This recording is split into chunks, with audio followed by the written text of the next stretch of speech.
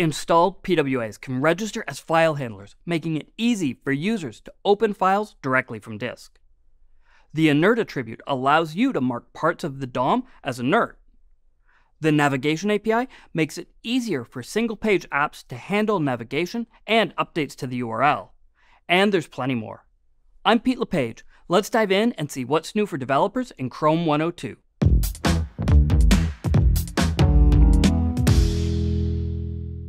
The File Handling API allows installed PWAs to register with the OS as a file handler. Once registered, a user can click on a file and open it with the installed PWA. This is perfect for PWAs that interact with files, for example, image editors, IDEs, text editors, and so on. To add file handling functionality to your PWA, you'll need to update your web app manifest, adding a file handlers array with details about the types of files that your PWA can handle. You'll need to specify the URL to open, the MIME types, an icon for the file type, and the launch type, which defines whether multiple files should be opened in a single client or in multiple clients. Then, to access those files when the PWA is launched, you'll need to specify a consumer for the launch queue object. Launches are queued until they're handled by the consumer. Tom has a great article on web.dev with all the details.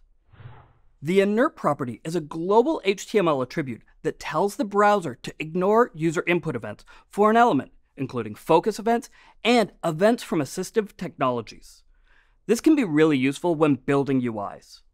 For example, with a modal, you want to trap the focus inside the modal when it's visible.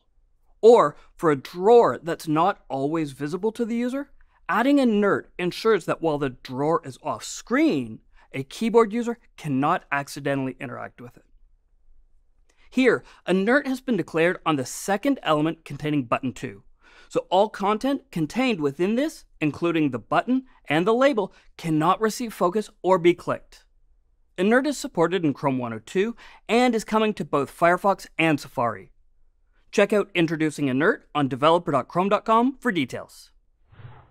Many web apps depend on the ability to update the URL without a page navigation. Today, we use the History API for this, but it's clunky and doesn't always work as expected. Rather than trying to patch the History API's rough edges, the Navigation API completely overhauls this space. To use the Navigation API, add a Navigate listener to the global navigation object. This event is fundamentally centralized, and it will fire for all types of navigations, whether the user performs an action, such as clicking on a link, submitting a form, or going backwards and forwards, even when the navigation is triggered programmatically. In most cases, it lets your code override the browser's default behavior for that action. Check out the article Modern Client-Side Routing, the Navigation API on developer.chrome.com for complete details and a demo that you can try out. Of course, there's plenty more. The new Sanitizer API aims to build a robust processor for arbitrary strings to be safely inserted into a page. And the Hidden Until Found attribute makes it possible for the browser to search for text in hidden regions and reveal that section if a match is found. All the details, including links, docs, and specs, are in the updates post linked in the description. Hit the subscribe button now so that you don't miss any of the latest Chrome DevTools videos, GUI challenges, HTTP 203, and more. I'm LePage, and as soon as Chrome 103 is released, be right here to tell you what's new in Chrome.